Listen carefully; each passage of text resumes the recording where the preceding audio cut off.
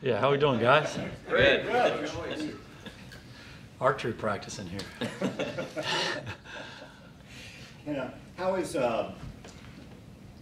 when Jason Witten and you talked about him coming back, how is what he's done to this point this season? Has it kind of envisioned what you felt his role would be coming back and his level of performance? Yeah, I just think he's done a great job. You know, he's the same guy as a person, same guy as a leader, and as a player. And you know, we talked about him playing a little bit less than he had in the past. He literally virtually took every snap when he was playing for all these years. And you know, we want to keep these young tight ends involved. We want to use different personnel groups where he's not out there, but you know, he's played the majority of snaps for us at tight end. He's been a very good blocker. He's been very dependable as a receiver. He's cashed in at different times, scoring touchdowns for us early on. So he's been a very good player for us and really the same guy, a very positive impact on the rest of our team.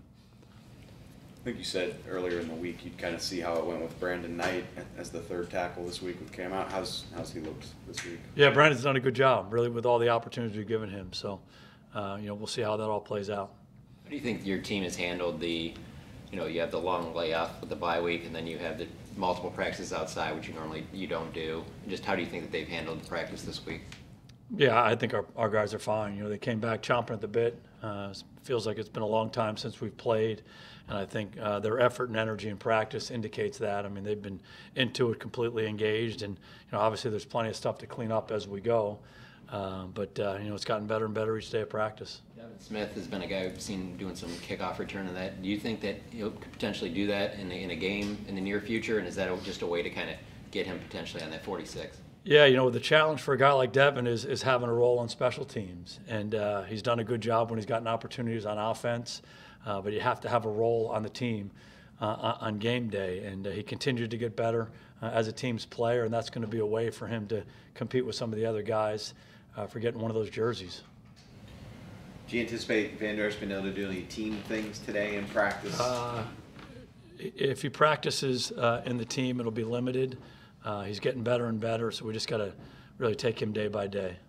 And to have a guy like Sean ready to jump in, I don't know if you're better suited to lose a guy at any other spot. Yeah, obviously Sean's played a lot of football for us and played at a very high level and is very smart. He's embraced his role up to this point this year, but you know, one of his great strengths is versatility, and he can play different spots. Joe Thomas can play different spots as well. Those guys have been real positive factors for us up to this point. So we're hopeful on Leighton, but we'll see how it goes the next couple of days. We've talked to y'all. I mean, you know, when Zeke came back from his holdout, y'all kind of had a plan for how to get him reacclimated. How's that different with a guy like Bennett? I mean, he hasn't been away from football necessarily, but he's new to this, and how does that work? I actually think it's a different situation because he has been playing. He's been in training camp. He's been playing for them and practicing for them, and so he's been physically active. Playing against NFL players. The biggest thing for him is learning our system and how we do things. He has some familiarity with a system like ours in the past, so it's detail, it's language, it's nuance, it's all of that stuff that he has to get caught up on. But he's a smart guy and he's a smart football player, so he's done a good job the last couple of days in practice. I don't think it's happened in a while, but when the headsets go out offensively in the communication, how do you guys handle that? What's your protocol? Is it like receivers running in different plays? Does Dak go to the sideline? How do you guys go about if that were to happen? Yeah, there's a lot of different ways. I think the basic thing is the quarterback needs to be able to call plays by himself out there, right? He needs to be able to function, so we work on those situations. Dak, you got it. Headsets are out. Go. You know, but other ways are you come to the numbers, you communicate that way, you send a player in.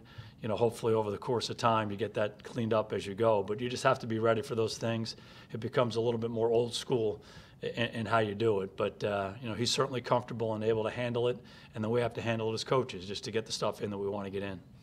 Have you had that, either your time as a player or as a coach, with those things, any kind of funny story or anything that's happened? Yeah. I mean, the way we used to always do it was you literally run to the numbers. Tell me the play.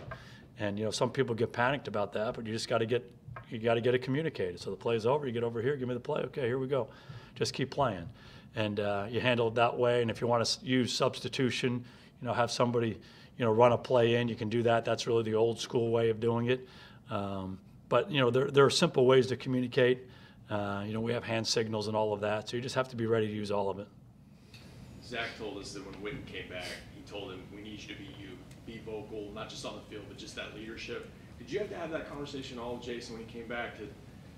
There's young leadership on this team that's growing, but we still need your presence. Absolutely, and he's handled it really beautifully because he was such a great leader for us before he left. And one of the really positive dynamics of our team last year was that, I think the younger players, the really good players, the guys who have been playing a lot for us, realized that he no longer was there. And some other veteran players we had were no longer there, and they had to step into that void. And they embraced it as the year went on, and our team responded to them.